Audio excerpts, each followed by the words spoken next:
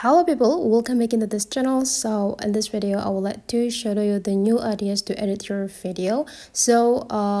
Last time ago the fish eye lens is quite popular and go viral, and people start to use this lens to create a fish eye video. But if you don't have a fish eye lens, this video will help you with that. Just only open your CapCut and let's open the video that you want to add the effects. So here is the video that I would like to give a fish eye effects on it, and the next thing you need to do is just go make sure that we place these straight lines on the beginning of the video. Right after that, you just need to take a look on this bottom features. There are a lot of or a huge features that provided by the CapCut itself. So you just need to go visit the effects and go click this video effects. And this video effects, there are also a lot of effects that you can use. Since we want to make a the fish eye effects for this video, but you need to find the lens segment. So you just need to slide this line into the left side until you find the lens. And then you just need to go click them. So the next thing you need to do is just go like scrolling down.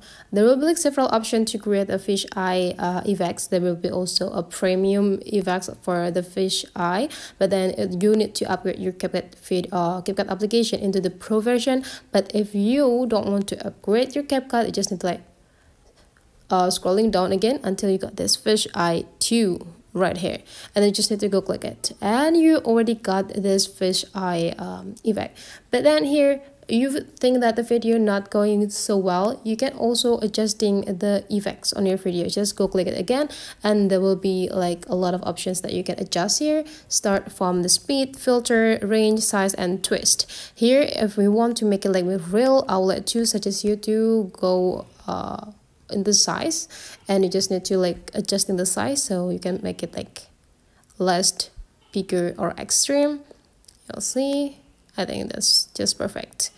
And here we go, we already got this fish eye effect for the video. You just need to go click this checklist button and make sure that you're also applying this effect into the whole video by drag this point into the right side until the video's end. And here is the result. That is the way, guys, how to create a fish eye effect for your video without fish eye lens. Hopefully this tutorial today is useful for you. Thank you for watching, and I'll like to see you for the next